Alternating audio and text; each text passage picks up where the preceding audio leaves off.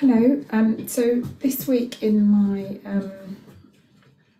weekly newsletter that I send to my community, I have been doing an Ask Me Anything, and this is something that I may continue. So in the notes below this video, if you would like to subscribe to my mailing list, then please do. So basically I sent an email saying, ask me anything and I will answer your questions with a video. So here I am.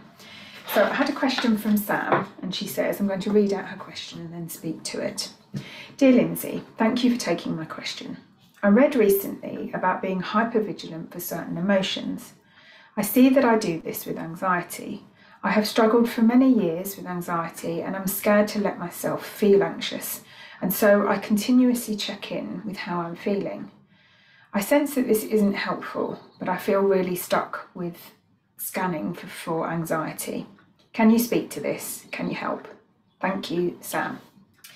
So this is a great question and is something that I have noticed within myself. And also I notice in a lot with other people. I think it's something that's very common.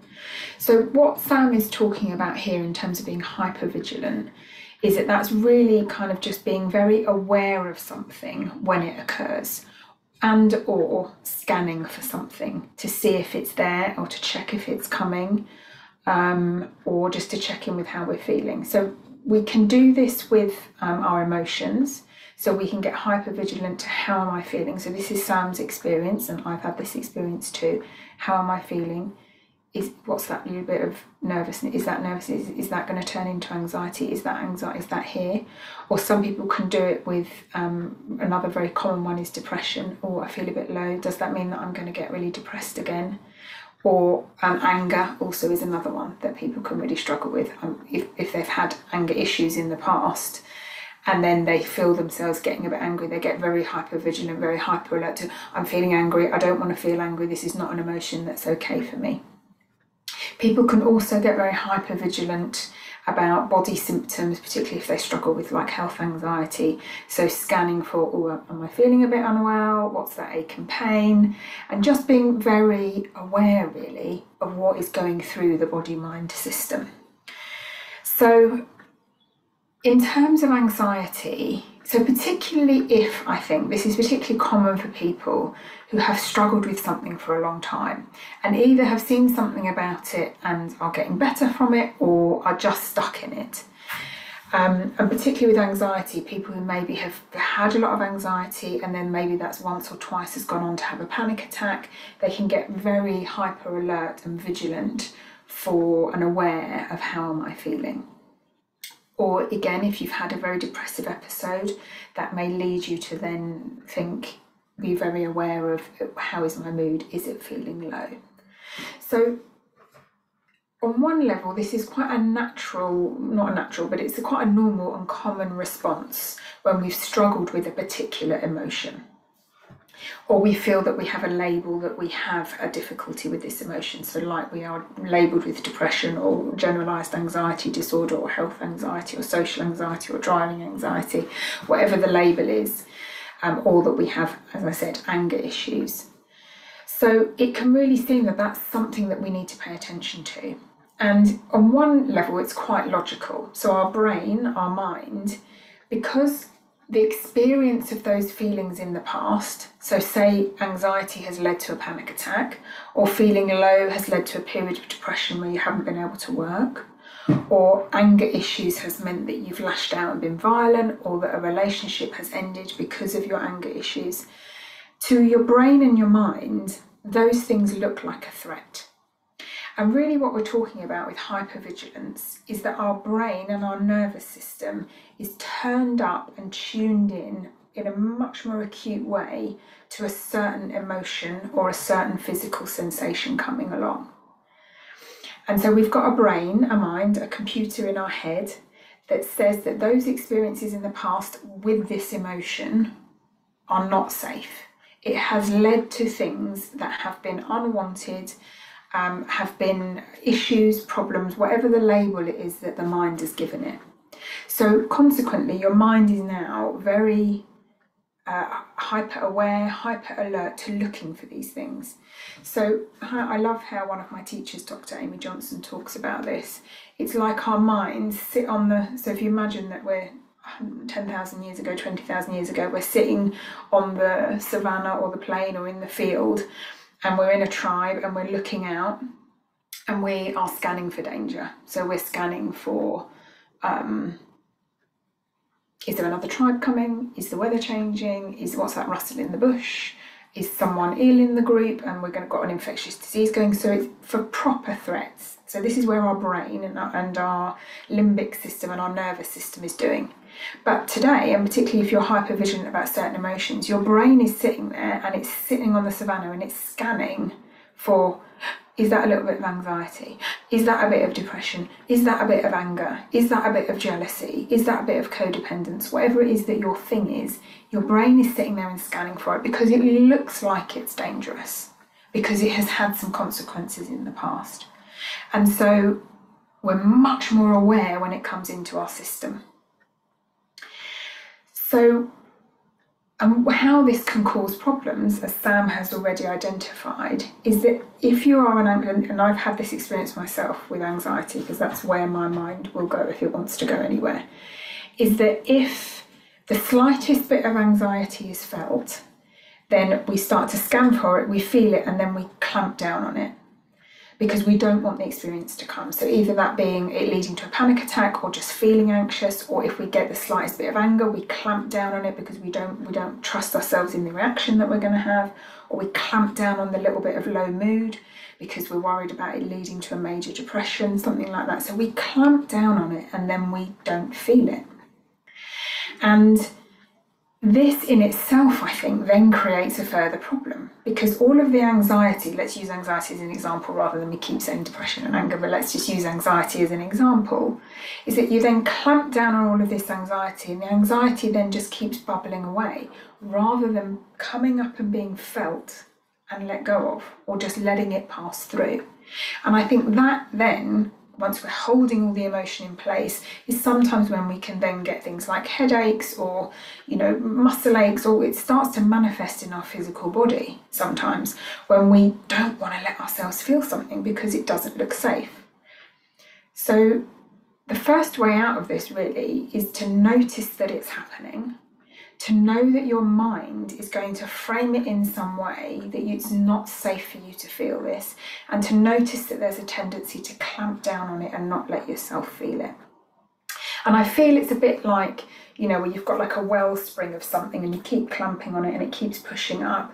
But actually, if you just let yourself feel bits of it and just let yourself feel this emotion, then eventually it kind of empties out, or certainly like the pocket of it empties out, and then we've just got whatever passes through, like a bit more anxiety coming and just passing through. But that pocket that you haven't allowed yourself to feel is gradually able to be felt. So know that you're going to have a mind that's going to try and talk you out of feeling it. It's going to try to tell you that this emotion isn't safe. And start to see if you can question that, in the process of then allowing yourself just to feel it and notice that it passes. So one of the mind's very clever tricks about this is to say that it means you're going to get depressed. It means you're going to be anxious for a long period of time. It means you're going to be angry forever. It loves to talk in those ways. But that simply isn't true, because we're only ever feeling our own thinking, and that brings feelings with it. And thinking is designed to change. There's no way that we can get stuck in it forever. Now, I know if you have been in a depression or in a chronic anxiety for a long time, that can be hard to hear. But even within that, there have been fluctuations, days, moments that are slightly better than others. So part of the knowing that it's safe as it arises, that once we've scanned for it and we're scanning and we see that we feel a bit anxious, and then we know we're going to have a mind that's going to talk to us about how this isn't safe, but we can just relax and let ourselves feel it, because we know that as our thinking changes, it's going to pass. And there's nothing we can do to actually hold it in place. So I'm just looking at my notes of other bits I wanted to mention. So another really helpful way to see when we've got this hypervigilance about certain emotions is to see the times when we don't do it. So for example, anger isn't something that I experience a huge amount, and or that kind of like real kind of like ragey thing. So when I do feel angry, I just let myself feel it. I don't really have any judgment about it. Now, in the past, when I felt a bit of anxiety rising, I would do the thing where like I'm vigilant for it, here it is, I clamp down on it. But if I feel another emotion or a low mood, because I haven't really suffered with depression, a low mood can come in and I don't have any judgment about that. There's no story there my mind is making up about it. There's no meaning about what it means about me. If I feel low or if I feel angry, I just let myself feel those things. They pass on like, oh, okay, I feel angry, and they pass on through. Oh, my mood's a bit low, it passes on through. Whereas what Sam is talking about here is there's hypervigilance. Oh, there's this emotion that's the problem, the one I really don't want to feel that means something about me. That's the one I can't feel. So if you have this going on, it's really good to notice all the emotions that you do just let yourself feel. The ones that don't have a story attached to them, the ones that you don't judge yourself for. And to then start to question, well, what if this emotion that I'm hypervigilant about, this anxiety, depression or anger, what if that's exactly the same? Because truly it is. It's all emotion, it's all energy passing through. And we as human beings have given it labels. This certain feeling of energy is anger, this certain feeling of energy is depression, this certain feeling of energy is anxiety. But what if we can take away the label of it and just let ourselves feel the energy of it? So start to play with, find an emotion that you're just okay that you have, that you don't have a lot of thinking about, that you just let it come and go, and see if you can start to apply it to, well, what if this emotion that I'm so frightened of, and it means something about me if I have it, it means I'm not getting better, it means I'm not a good person, it means that I shouldn't be struggling in this way. What if it's exactly the same as the thing that you're just not afraid to feel? That's a really big thing to see. Because by doing that, what we're doing is we are stripping the emotion of the story, of the meaning that it has about us. So we're stripping it of, oh, I'm a depressed person, I can't believe this has come back, I thought I'd got over this, or I am an anxious person, I see other people are doing well, why do I have this? We're stripping it of all of that story and meaning and just letting ourselves feel it and letting it pass on through. And then eventually what happens is the nervous system and the mind start to quieten down about this, and it becomes something that we're not hypervigilant to anymore. That's the possibility. Is that then, oh, here's some anxiety and it just passes on through. Here's a little worry, it passes on through. And then we can just get to feel it all, and there's so much more freedom. And I think, this is why Sam, I would imagine, has asked this question, is because she's aware that she knows there's more freedom on the other side of instead of just being totally on edge the whole time, nervous system ramped up, am I going to feel this? And then also holding it down and trying not to feel it and trying to just get on and pretend everything's okay, as opposed to letting go of scanning of it and then just allowing yourself to feel it. Because what if it doesn't mean anything about you?